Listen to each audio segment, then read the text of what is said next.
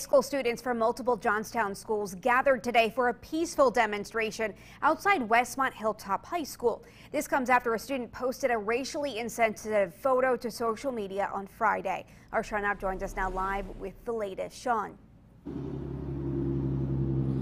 Amanda, students from Ferndale, Westmont, and Greater Johnstown were all outside the school this morning as early as 10 a.m. One student says this all stemmed from a debate that students were asked to participate last Friday in class on Black Lives Matter protesting. Later in the day, a student posted a racially insensitive photo on Snapchat, leading to today's demonstration.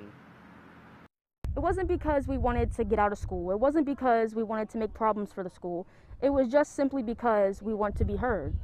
And there's so many things that happen that the principal, assistant principal, they don't do anything about. In response to today's demonstrations, in a statement, Superintendent Thomas Mitchell says the school and police are investigating this post. He applauds students for peacefully exercising their right to assemble and speak out against hate.